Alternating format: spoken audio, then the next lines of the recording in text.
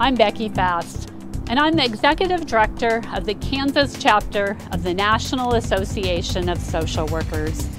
I'm here in Topeka in front of the Visitor Center, which is the gateway to the Kansas state capitol. This beautiful, iconic landmark here in Kansas was built over a 37-year time period, and the Capitol was then officially dedicated in 1903. It is through these doors where social workers like yourself would enter to meet with their legislators, testify on a bill, and advocate for our clients, our communities, and our profession here in Kansas. Hello, Bojo Manogishko Kwe Nadaja Nukas. My name is Carol Cadu Blackwood. I'm an enrolled member of the Kickaway Tribe in Kansas, and I'm a licensed social worker. And I stand here proudly in front of the Kansas Capitol on the ancestral territory of the Kansas tribe. And it's so important now more than ever for us as social workers to come together and advocate for the clients that we proudly serve. It's important to remove barriers for those that we serve and build bridges so that everyone can cross. Here we are in this beautiful Senate chamber where 40 senators deliberate to vote on a bill. So Kansas has 40 Senate seats across the district. Each of you have a senator that represents 60,000 people. In this body, we have 11 Democrats and 29 Republicans. So you may think, well, how does a bill get to the Senate floor? Well, a bill begins when a group of committed, passionate, thoughtful people like yourself meet with one of these senators, and they work and they advocate with the senator to introduce that bill. So where are bills introduced? Well, there are committees. Each of these senators serve on a committee. The key committee for social workers is the Public Health and Welfare Committee. That is where bills come forward on mental health, social services, Medicaid, and these are the key bills that often impact us, our clients, and the communities we live in. For example, 2 years ago, Kansas chapter championed licensure reciprocity. This would allow seamless licensure across state lines. And we worked with a senator who introduced the bill into committee. Then, it wasn't done there, because then we had to advocate. Social workers across the state advocated that that bill should have a hearing. We met with the chair of the committee, the vice chair, and they determined that there should be a hearing. There should be public input. So after that hearing, social workers, social work organizations came and testified on the bill. So you think, oh great, we're done there. Nope.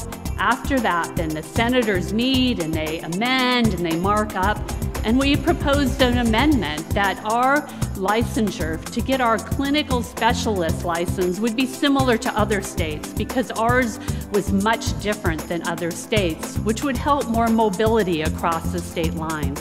And they added that amendment and voted it out favorable.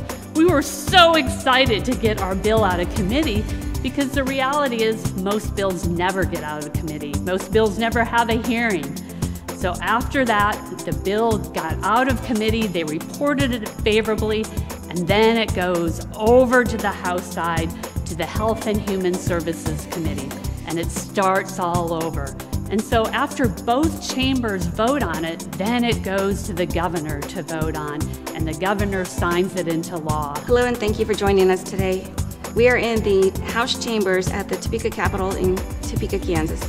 And I am honored and humbled to stand here today and proudly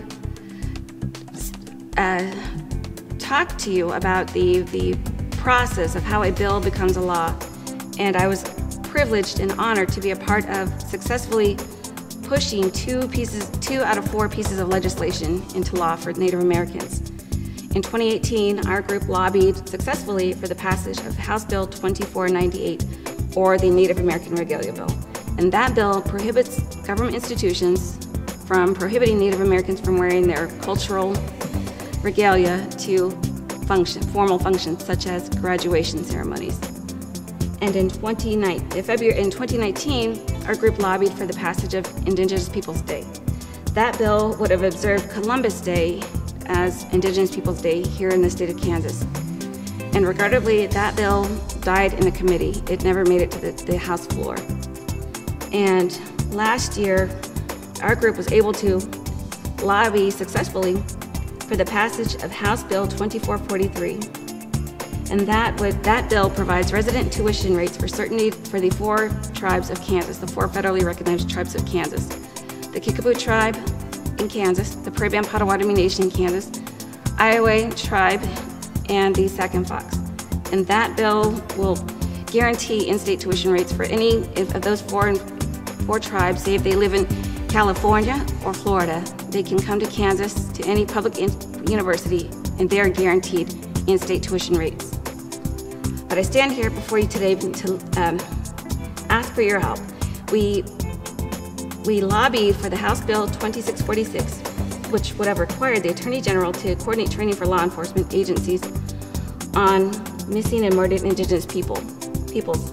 That bill, regrettably, it passed in the House committee and the Senate committee, but because of COVID, it didn't pass. It died right there in the Senate committee. But back to the House Bill 2443, that passed as Senate Bill 66 in a COVID package. So for a bill to be signed into law, the governor must sign that bill. This is the last stop on the road to becoming law. After our bill passed the House and the Senate, and it had to go to both chambers, then it came to the governor for signing. And Governor Kelly signed the bill into law. And now Kansas social workers have licensure reciprocity due to all of us standing up and being a voice for change.